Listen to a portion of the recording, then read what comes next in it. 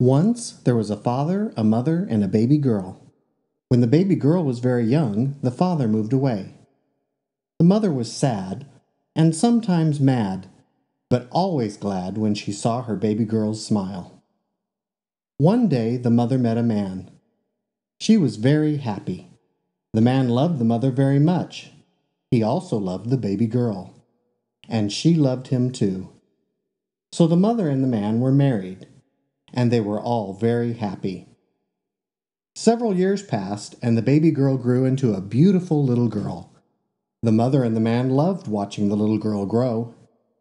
The man was happy, the mother was happy, and the little girl was happy.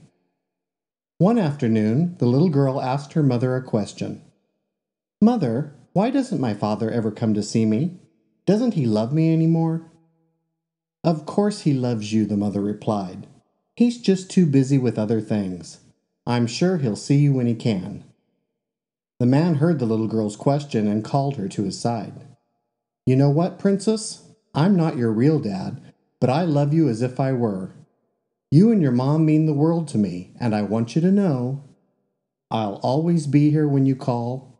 I'll always be here when you fall. I'll always be here when you need me, and even if you don't need me at all." The little girl smiled. The man smiled, and the mother smiled and hugged them both. And they were all very happy. Then one day, while the little girl was ice skating, she ventured out to where the ice was much too thin and plunged into the freezing waters below. The mother screamed, and the man quickly ran across the ice and dove in after the little girl. He searched and searched but couldn't seem to find her. Finally, he reached into the darkness in front of him and felt her small hand. He grabbed on and pulled her up as quickly as he could. When they were both out of the water, the mother noticed that the little girl was not breathing. So the man began breathing for her. An ambulance came and took the little girl to the hospital. The doctors got her breathing again, but after a week, the little girl still had not awakened. The mother and the man were very worried and rarely left her side. Each night before they left, the man took the little girl's hand, leaned in very close, and whispered, "I'll always be here when you call. I'll always be here when you fall. I'll always be here when you need me, and even if you don't need me at all." With that, he'd kiss the little girl on the forehead and turn out the light. Then one morning, a bright, sunny morning, the mother and the man walked into the hospital and found the little girl awake, sitting up in bed. They ran to her and smothered her with hugs and kisses. They were all very happy. But the man turned away and began to cry. "Why are you crying?" the little girl asked the man. He wiped his eyes and sat down on the bed next to the little girl.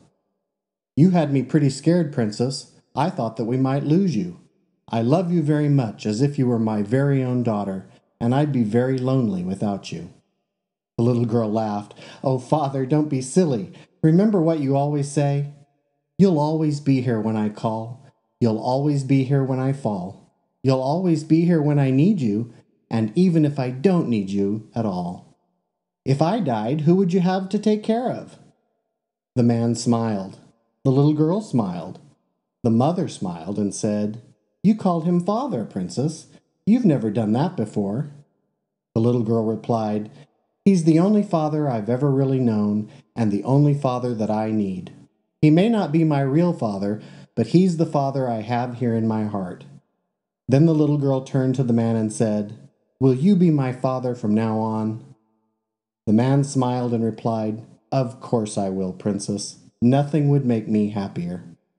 Several days later, the little girl was well enough to go home.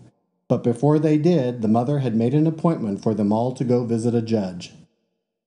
"So you want this man to be your father?" the judge asked the little girl. "Can you tell me why?" "Well, Judge, my real father has been away for a long, long time, and I really don't know him very well. But this man loves me and my mother, and we love him very much. And I know he'll always be here when I call. He'll always be here when I fall.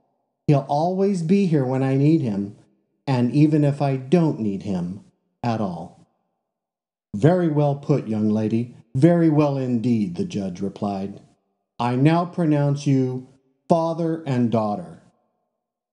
And the judge smiled, the mother smiled, the father and his daughter smiled, and they were all very, very happy.